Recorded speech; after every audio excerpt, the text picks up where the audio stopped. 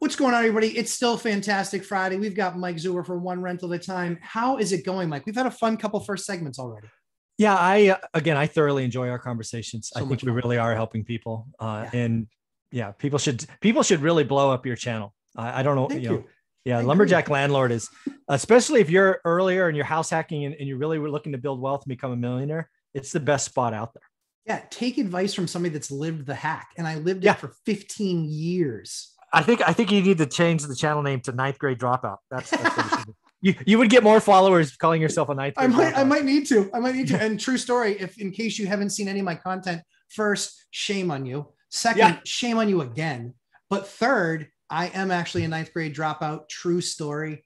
And yeah, we've just been able to find a way to make the magic happen. But in segment number 3, what we wanted to talk about was something very cool, very new to me. And quite frankly, Mike is the one who put this on my radar. This is absolutely credit to Mike and to his team and what he does.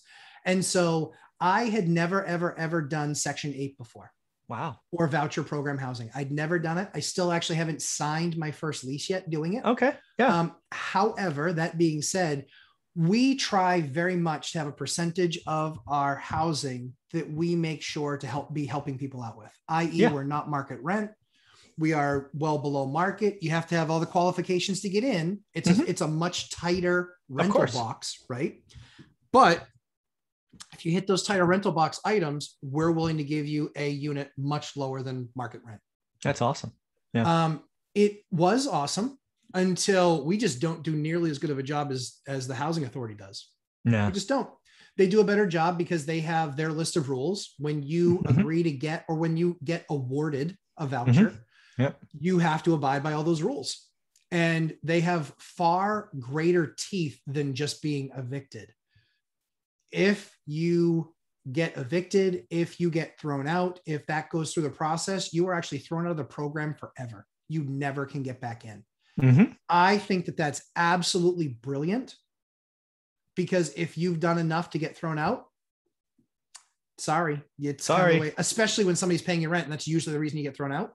But if somebody's paying that percentage of rent, that's what makes sense. So what I wanted to talk about in this segment was really talk about that voucher program, kind of what I understand, the success that you've had with it, because I know that you have about a third of your portfolio or so is voucher. So talk me through it. I mean, we're doing this because of you, because it was something that we never doing before. Yeah, that's so if awesome. I'm going to call you back. That's okay. You can call me back. So again, something I want to make clear is in my portfolio, 100% of my units are available for Section 8 program, right? Every unit we have can be rented. It's at the price point. It's the market I have focused on my entire 20-year career. I did that on purpose. I didn't grow up with a lot. It was, housing insecurity, food insecurity, as I've talked about many times, was what it was. I still remember those days. So when I had a chance to help, I was going to help, and I was going to help in a big way. So in my portfolio, existing 100% is available, but it's about 35 to 40%, give or take, year to year. So a couple of things about the program, because I've been helping people for years talk about it. First and foremost, a lot of people that don't do it, either they have no rentals or they just do cash buyers. Lots of folks have an unnatural bias, either known or unknown, that they think all housing assistants, tenants are horrible scum. That's what they think. And nothing could be further from the truth. Agreed. They are all hard counts. on both counts. Yeah. They're in my experience, having literally thousands of them now over 2 decades, is they are, you wouldn't know if it was a cash tenant or not. They're hardworking. They may have things going on in their life through maybe no fault of their own. Or they're just trying to clean up past sins, whatever it is.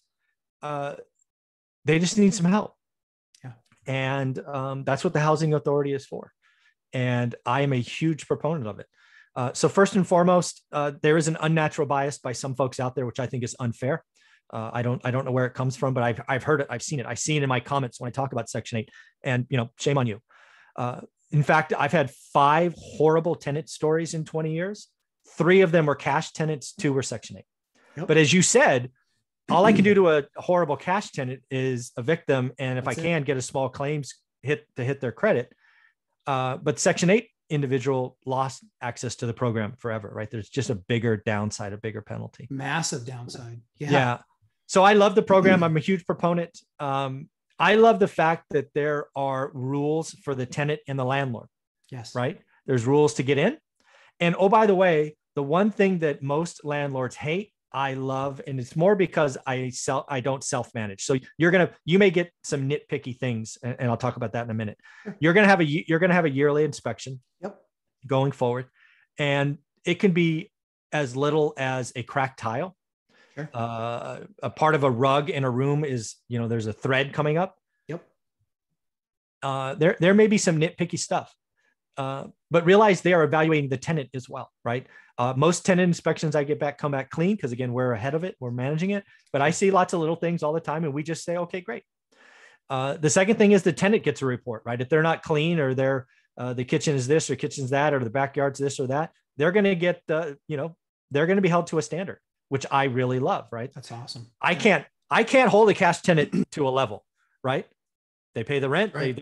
Right. If the inside the house becomes a hoarder house, I guess there are some levels of hoarding that I could probably call out as safety, but a cash tenant, I don't have the same kind of rules, and certainly not the same kind of teeth, right? Because again, you get a Section 8 tenant or housing assistant that's, flagged as dirty.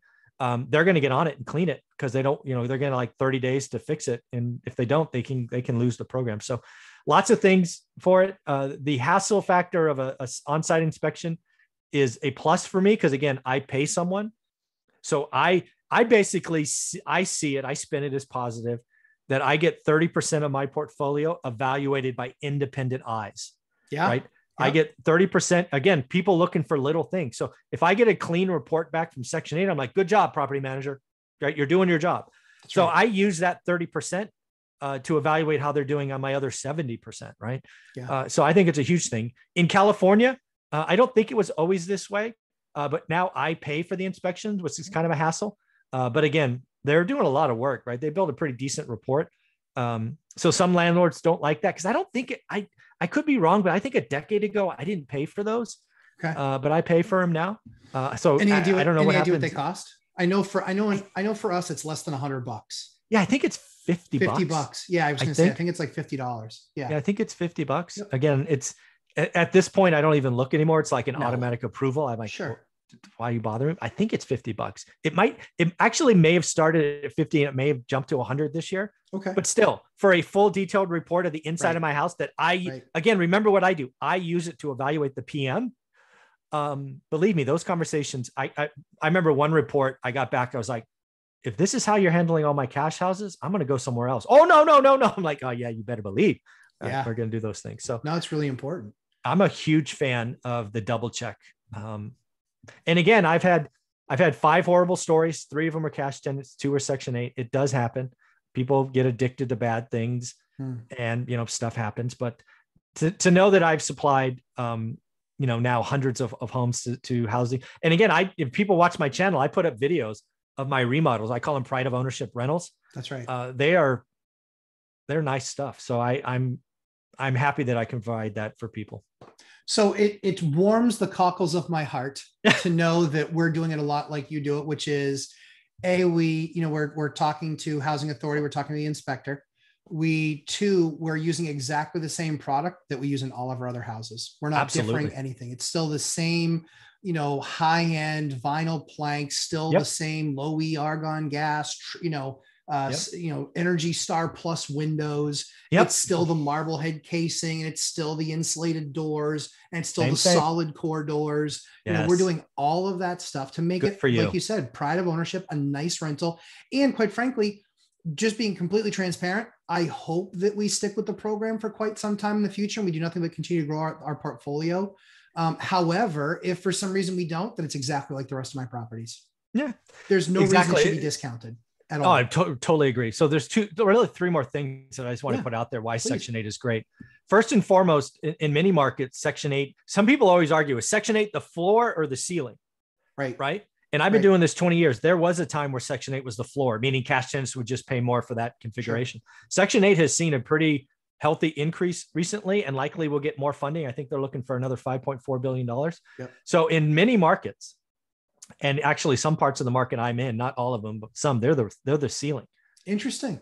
Right. So they're the floor here right yeah. now. Right now, they're the floor. Yeah. And then the other thing I want to talk about is turnover in a Section 8 house. It's not apartments. Apartments are a different story, but Section 8 housing, if you ever looked at my portfolio and you saw a tenant there more than 10 years, there's a 90% chance it's a Section 8 house. Love that. Yeah, they just stay forever. They don't want to move. They don't want to change schools. Sure. Most Section 8 housing has at least one, if not multiple children. Once they get in, they don't move. And the other thing, realize that we just went through a pandemic where we were very nervous about cash tenants. Mm-hmm. I was never nervous about Section 8. What do you do? So, a landlord in my position, we look at it and we say, okay, we want to give them some stability. We want some stability as well. Multi-year leases. Do you do anything with a multi-year lease where you just have like, it hits the prevailing rate of Section 8 pricing, within 60 days of new pricing being released? Yeah, I have, I don't treat anything different in my remodels or my leases. So everybody gets a yearly lease and goes month to month after that. I don't want to add complexity to my life, or I don't want to have people point at inequalities. I want to remove all of that. So no, I have not done anything like that. More, it was trying to give them something special because, so I went on my very first showing this morning for a voucher tenant. Nice. They're in a 3-bedroom. They need to get into a 4-bedroom because she's going to be with another child soon enough. Yep. And so they wanted to do that escalation. I actually bought this building with her in it. Oh, cool. I bought another building that's only 4 blocks away from her. So her kids get to stay in the same school system. That's awesome. They get all of the wins that they want to win. But what I found out is that she actually has a 4-bedroom voucher instead of a 3-bedroom voucher. And this gives her the opportunity to scale up, and it gives somebody else the opportunity to scale up from a 2 to a 3. So what's really interesting is that in the acquisition of these 2 properties, one was vacant, one was a vacant duplex, one was a duplex that had only 1 tenant in it, the other unit was empty.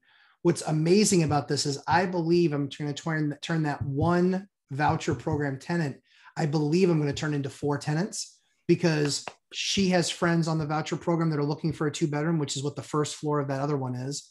Mm-hmm. And then the housing authority, because they put me in contact with her or with another person saying she's looking for a 3. So I think that we're going to be able to fill all 4 units, all with housing authority voucher programs. And housing authority is thrilled because there's no supply. And all the tenants are getting something filled. I was going to tell you something that's not many people realize. Voucher programs have an end date. They expire. Yeah. And at least in most markets I have heard of, the list of people that have been approved far outlists the supply available. It is. And if they're going to throw another $5.4 billion, that's only going to get worse, because again, it's the whole supply demand equation. They're increasing demand in a scarce environment. So if you're out there and you're looking at it, I am a huge fan. I realize there are some unbiased opinions, which I think are unfair. My experience does not validate those concerns, but everybody teach your own. I am a huge fan. Yeah, I think it still comes down, which I also love the process, Mike, that they were also very transparent about. And I think it's, they talked about the fact that they do a criminal background check when they first get on the program. Nice. And then they still allow for you to do whatever checks and balances you have as a landlord. Just because they see it, just because they want it, doesn't mean they get it. They still have to fit your rent box, your buy box. Yeah. Or rent box, I love that, because again, these are all things that, talking to some people that have done it before, quite frankly, if you're a lousy landlord, Section 8 or voucher program just amplifies that. Yeah. And I'm glad you brought that up, because I have a rent box. Again, I don't look at where the rent comes from. It's not important to me. It could be Section 8. It could be other charities, or it could be cash. Where it comes from, I don't care. Right. Yeah. It's not in my box. When I have other criteria. Yeah. And I would say, I don't know I've never looked at this, but I'm sure I declined 30% of the applicants that are Section 8, but it's not because of Section 8. It's because they didn't hit my box. Yeah. Again, I would do 100% of my portfolio Section 8. If that's how it worked out, I'd have no problem. That's awesome. Yeah. And again, guys, this is the type of, even for me, an investor, 20 some odd buildings, 70 something units, I still am always looking for data, always looking to talk to other people, expand the network, have those conversations. It's only going to make you better. If you decide that it's not for you, fine. But largely speaking, the more data input that you have, the more opportunity that you have to capture a hold of something, do something different, save you money, make you money, twist and turn a knob, up and down with a lever, any of these things that are of great value. So Mike, as always, hugely valuable. Any other thoughts on the matter? No, I'm just really happy that you're doing this. I'm excited to do it. And like I said, quite frankly, for us, we tried to do it as individuals for years. And we kept on, they are the only and they were not voucher program, but they were only people that took advantage of the system. And those are the only 9 evictions I have are people that took advantage of the system. And that's out of over 2,000 tenant years. We have 9 evictions. So our rate is super low. We love working with people. We just recognize it's a house. It's a home for them to stay for their family. So I'm thrilled at the opportunity to be able to do it, and just looking forward to making sure to catalog the process as we go through it, because so far so good. It's been understandable, and they've been very transparent, but we'll just be transparent going through our process, make sure it's valuable to other folks. So Mike, where can everybody find you, my friend? Go to your Google search bar and type in One Rental at a Time. You should see a book, an Instagram, a YouTube channel, all that stuff. And you guys should absolutely be subscribing to One Rental at a Time. I mean, there's tons of content on there, and good content at that. Not like some of the like the amount of content that I watch is somewhat shameful. And sadly, about 70% of it is total crap. And you're just like, oh, this guy is pretty bad. This guy's giving investment advice, and he owns 0 stock and he owns 0 homes. Let me just line right up to listen to you. Give me a break. Because you can read me an article that I can't read for myself. I graduated the 9th grade, not the 5th. Okay. So like, I can still read articles for myself, everybody, and understand the words. So that's Mike, awesome. Thanks so much. Have a great, great long holiday weekend. And guys, Lumberjack Landlord here, subscribe, have some fun with us. Lumberjacklandlord.com, Lumberjack Landlord on YouTube. Have a blast with us. And Mike, have an awesome, are you still doing a Saturday group? Of course. Yep. Awesome. Well, I will see you there. Everyone have a great holiday weekend. And remember what this weekend is about. There are many men and women that fought for us and fought for our freedoms, and respect that, respect them. And I always think of Edrin. I've literally had some say, it's no problem. I was like, dude, it's a problem. And I'm grateful. So we thank everyone out there for all that they did to make sure that that America was in fact a free country as it is today. So Mike, thanks so much. Everyone have a great weekend, and don't forget to subscribe. Take care, everyone.